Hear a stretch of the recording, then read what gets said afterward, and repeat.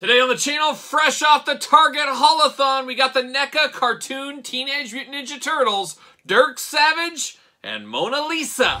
The spirit of Ultimate Warrior will run forever!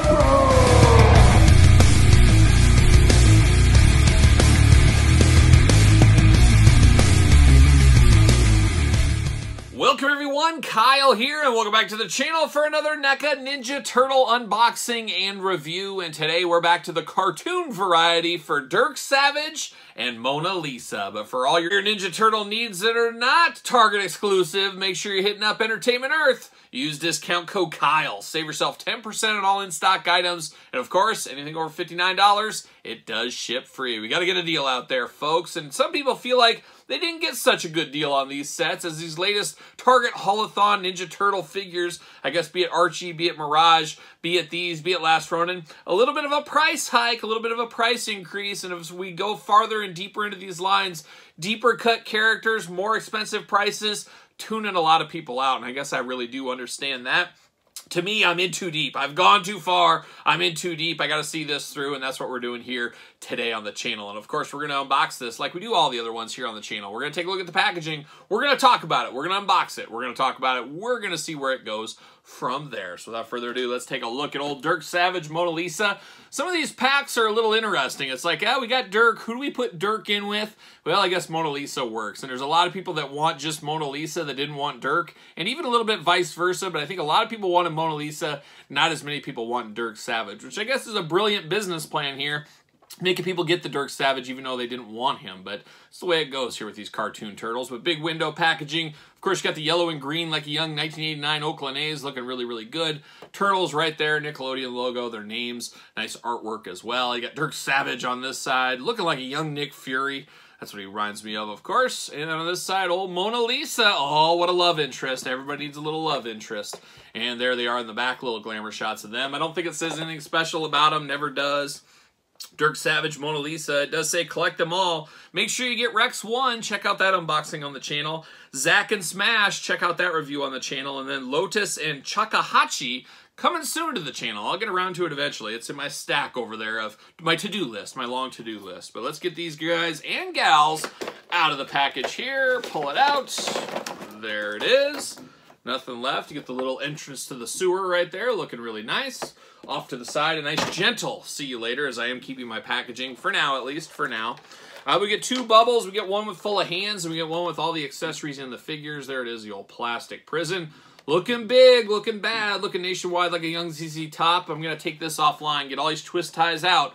We'll be back talking all things Dirk Savage and Mona Lisa. All right, we got Dirk Savage and Mona Lisa out of the package. Let's dive in and let's start ladies first, but let's look at these hands first. I'm not going to uncork all these guys out of the plastic prison quite yet, but we get two different rows of hands all together. Mona Lisa coming with tons of different hands here. We got two fists, we got splayed out hands, we got gripping hands, we got two very amphibian web hands on her right out of the package. So plenty of hands there. And then Dirk Savage, he came to throw down. He came to fight with any mutant that crosses his path, as he does have two fists of fury. And then we got two trigger hands and two gripping hands. So choose your own hand adventure with these guys. Thought I'd call that out at the beginning here. Now let's break these down. Let's start ladies first. I guess Mona Lisa, we'll start with her. And let's start with some of these accessories. Of course, a lot of college or school student type stuff with her. We got our physics and chemistry books, as we say, and a lot of stuff here. Great reuse for toy photographers. Two books here. You can put these in a library, have somebody looking at these, whatever. You put them with Peter Parker. He's at school. Do whatever you want, but you got a physics and chemistry book, a red and a blue book. Looking really, really nice here, so we have those two. Then we get, I believe, is this like a cattle prod? And I'm not sure. I don't think this is Mona Lisa's weapon, now that I think about it. This probably belongs to old Dirk over there, but it looks like a cattle prod to me. I'm not really familiar with what this is, and a couple accessories here, kind of a head scratcher to me, but not sure exactly, but that's what it reminds me of. It looks like a cattle prod of some kind, or maybe a cane. I don't know, but we do get that here, and I think this is probably Dirk Savage's now that I think about it. But we continue on with Mona Lisa stuff. We get a lot of student type stuff here again. We get nice beakers here. Beakers, test tubes, I think is what this is. You get a teal one, a green one, and a pink one, and the cool thing is they are removable. They fit in the holder here. You can take them out Once again, great for toy photography. You can have Dr. Mindbender looking at these. You can do a lot of stuff with this, but you got these looking really good, these nice test tubes.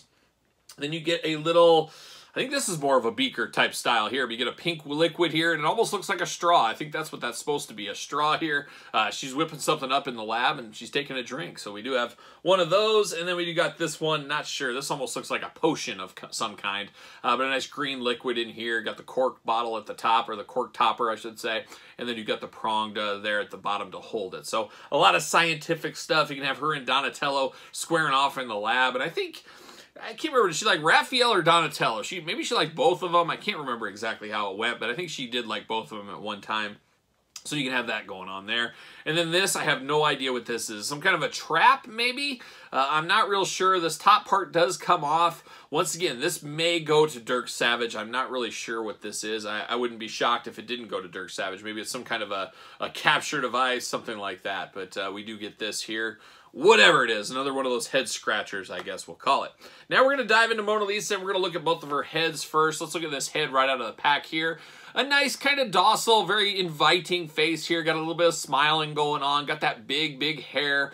Looking really good. Got those very loving, kind eyes on Mona Lisa. Just looking really, really nice. No problems with that one. Big, big head. Kind of reminds me a little bit of the April O'Neil NECA cartoon figure, as that had such a big head on it and kind of a littler body. Kind of have that same thing going on right here. So very interesting, but this is what I think of when I think of Mona Lisa. And then you do get a very mad, angry head. I don't think of that a whole lot, but all of a sudden Donatello got her all mad or whatever, or Raphael did, or Michelangelo, or Donatello, whoever, pick your turtle, got her all worked up, and she's got the angry, mad face. And I like this, but I'm probably not going to use this on her, but we'll have, of course, glamour shots of all these things in this very video. But there's the heads on her, but let's look at some of this other stuff. She does got that nice pink handkerchief around her neck, looking really, really nice. Articulation-wise, like talked about, the head moves around. That handkerchief does move really good on her there. And then the arms go all the way around. I will say these are very, very small, tiny arms. You got to be careful here, but you got a bicep cut. You got double jointed elbows. Man, those are very, very small arms. Be careful with these. I can see this breaking off very easily right there. You do get hands back and forth. Got the webbed hands here, which I like that look on her, so I'll probably leave these on her. But you got two webbed hands. She just got a nice brown belt with a little medallion there, looking really good. Breaks up kind of the monotony of the coloring and the sculpt. Then you do get a nice underbelly, kind of a little cleaner, a little lighter color compared to the greens on the underbelly. She can do those big old Mona Lisa splits if need be. She does got double jointed knees, and then she's got side to side, back and forth, up and down on the feet. So a decent amount of articulation here. And I would have to imagine this tail has some articulation. Yes, it does. So she does have a nice tail going on back there. Nice curl up there to it. Just a good looking representation of Mona Lisa. And she is a deep cut, but at the same time, not a super, super deep cut. At least in my mind. Depends, I guess, where you watched your turtles and what you remember of your turtles, too. Does she fit on a ringside collectible stand? And a little bit of a curveball right here. Only 1 foot has a peg hole. We don't see that very often. I can't think the last time I saw that, honestly. But she's got 1 foot that fits, and it is going to be not fitting on a ringside stand, unfortunately. Nope. Not going to happen. So she just got a spot for a peg hole. Not going to fit on a ringside stand with the old Mona Lisa there. But it is what it is, I guess we'll call it at that point. But a nice representation of a character that we know and kind of love. I guess it's up to you. But now we're going to turn our attention over to the mutant hunter himself, old Dirk Savage, like a member of the Sentinels. If he was in the X-Men, he'd be joined up with the Sentinels, hunting those mutants. That's what he'd be doing. But let's look at his accessories first. Looks like he's got some interplanetary space handcuffs here. You got the wire in between. You put these over there, and it is some handcuff action there. So we got those. Got two weapons, of course, very futuristic space gun style. Got the red on the front, got the gray, the white, and the gray throughout. Looking really good, looking really sharp, looking like a good weapon. Little pistol action. And then you got this weapon here looking really cool. I'm not sure exactly what you call this. I guess a rifle? I don't know. I don't know my weapons, but looking very good as well. You got the black strap here. You can put it over your shoulder if you need to. But he's got two different weapons. Choose your own weapon adventure. Then a really cool thing is here, this looks to be a backpack. You got the peg in the back, and yes, it is. It does go in the back. Very G.I. Joe-like. Dirk Savage ready to join the Joe team, I guess. But this will plug right in the back. You plug it through the old strap there, and bam, there it is. So you can store his weapons on there if you need to. Like I said, he did come with two Fists of Fury, so we got to do something about that. But looking good, looking like Dirk Savage. Always reminded me of Nick Fury, of course, from Marvel. He's got the eye patch going on. Maybe that's what gives it away. Got a big old Jay Leno-style chin here. A guy like this, you can just hear his voice. Kind of like that Man Ray from the Archie comics, which we unboxed. You can kind of hear what his voice would be like just by looking at the character. Same thing with him right here. He looks just like... he looks like he sounds, or he sounds like he looks, maybe, whatever you want to say, but definitely looks good here. Love the big poof to the hair on the top, the big curl, like a young Conan O'Brien is what he looks like there. Got the big old chin split right there as well, looking really nice. Got shoulder gauntlets here guarding him. He's got the bandolier over the top, ready to go. He's got his nice utility belt, got some canisters here, probably some gas in there or something, or a grenade, whatever you want to call it. Looking nice there. He's got pockets on the side. Looking nice. They're not removable. They aren't usable. Not functional at all. But definitely look good. And then he's got the red top against the gray and the blue. Just a good looking figure. And a little bit of something different as far as a villain, a mutant hunter, or whatever. We're used to the Toka and Razar, some of the bigger characters, the mutant characters. Well, it's a human character that's out there fighting the... I would say the good fight, but I don't know. The bad guy fight? Sure, we'll call it that. But of course, articulation-wise, his arms do go around. They are a little bit limited by those shoulder gauntlets. Head back and forth, side to side, up and down. Good head movement on this guy. A lot of down on him. Not so much up, but a lot of down. You do get the bicep cut, like I said. Double jointed elbows. Very, very tight joints. This guy needs a time with the hairdryer for a little bit. Hands back and forth, side to side. As they do move, but they're not as free as I would like them to be, so I'm going to be a little extra careful with this one. You got the hula hoop. You got traditional waist.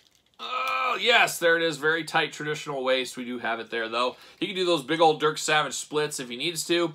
And then he's got double jointed knees. Once again, very, very, very tight.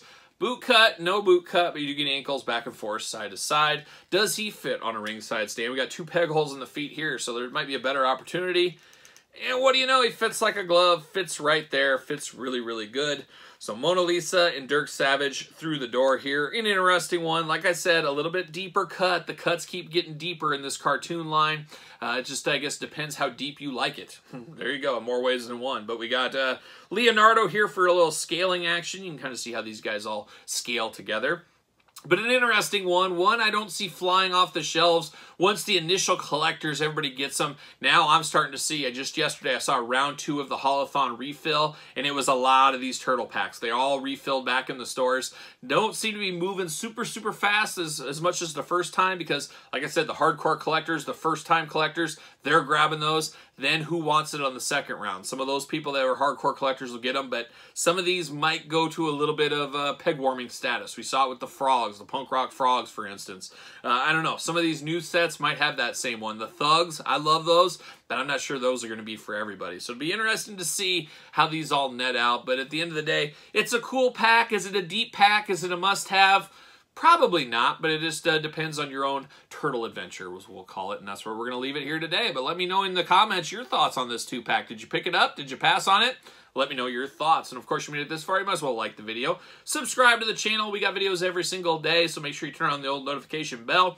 Check out the Patreon for early access to videos like this, bonus content, Q&As, giveaways, you name it. A lot going on over the Patreon. It is the best way to support the channel. You can also support the channel over at ProWrestlingTees.com. Search Kyle Peterson. And then don't forget social media, SirPaul64 on Twitter. Instagram, _Kyle_Peterson. So for Mona Lisa and Dirk Savage, I'm Kyle. See you guys all real soon.